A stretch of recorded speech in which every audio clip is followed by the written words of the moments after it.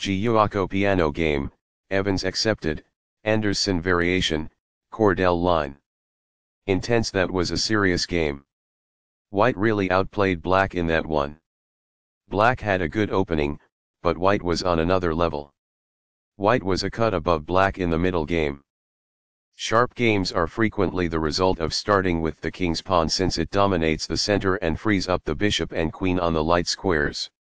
A typical answer is e5, which builds a position in the middle, controls d4, and frees up the queen and bishop on the dark square.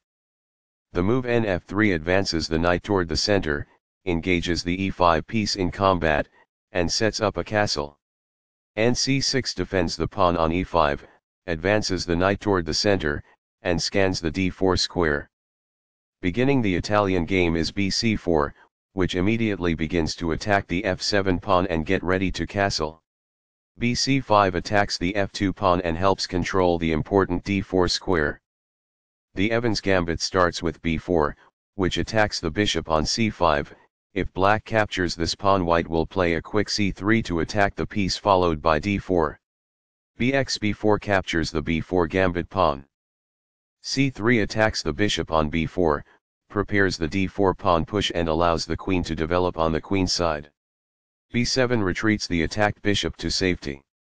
d4 attacks the e5 pawn, gains space in the center and opens the c1h6 diagonal for the bishop. na5 attacks the bishop on c4 to make it move away from the dangerous a2f7 diagonal. This move puts the bishop on a safer square. It is the last book move. That leaves a pawn vulnerable to being captured. It is an inaccuracy. This secures a pawn. It is quite good. This defends a knight that was under attack and had no defenders. This is the only good move. It is a great move. This captures a vulnerable pawn. It is best. Backs off. It is ideal. Recaptures. It is ideal. A pawn kicks the opposing queen, forcing her to move or risk being captured. It is quite good. This moves the queen to safety. It is best. This develops a knight from its starting square, activating it. It is ideal. While not a mistake, that is also not the wisest course of action. That's good. Castling gets the king to a safer square, out of the center of the board, while also developing a rook. Castling kingside tends to be safer because the king is further from the center. It is best. Castling develops a rook, while also moving the king to safety. Castling to the same side of the board as the opponent tends to lead to less sharp positions as compared with opposite side castling. It is best. By growing a bishop from its initial square, this activates it. That's good. Only one move worked there, and this wasn't it? This ignores an opportunity to develop a knight off its starting square. This allows the opponent to create a passed pawn. It is a mistake. Backs off. It is ideal. Recaptures. That is good. This misses a chance to make a rook the prize. It is incorrect. The knight is now on a square that is more secure. It is ideal. This wins a tempo by threatening a rook and forcing it to move away. It is best. A rook enters the action after developing outside of its starting square as a result. It is ideal. This ignores an opportunity to win a pawn. It is an inaccuracy. Backs off. A passing pawn could be promoted as a result of this. It is ideal. This requires an open file, a typical technique for rook activation. It is quite good. This protects the bishop who was attacked. It is ideal. This threatens to win a bishop. There was only one good move there. This ignores an opportunity to offer an equal trade of pieces. It is a mistake. This activates a knight by developing it off of its starting square. This is the only move that works. This stops the opponent from being able to win a bishop. It is a great move.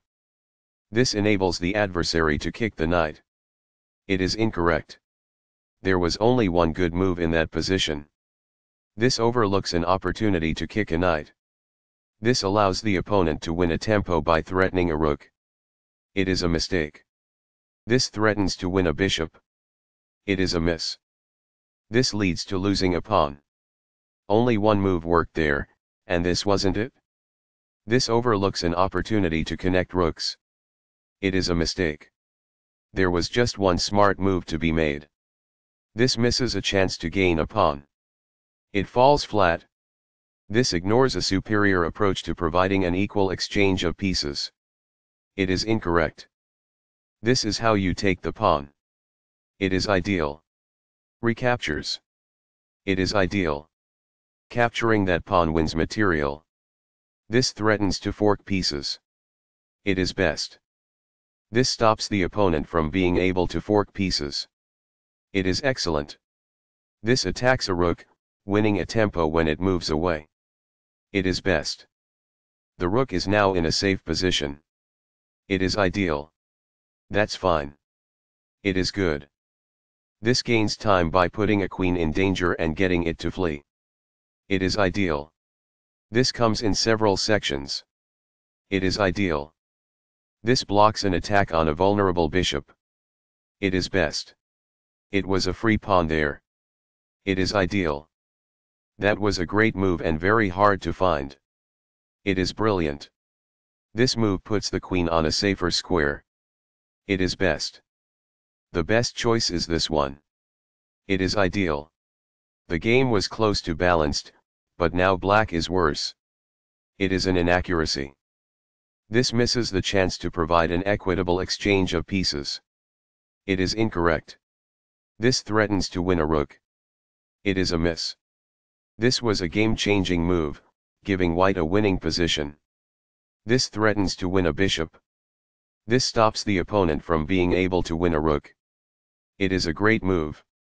What I would have advised is that it is ideal. There was only one good move in that position. It is a mistake.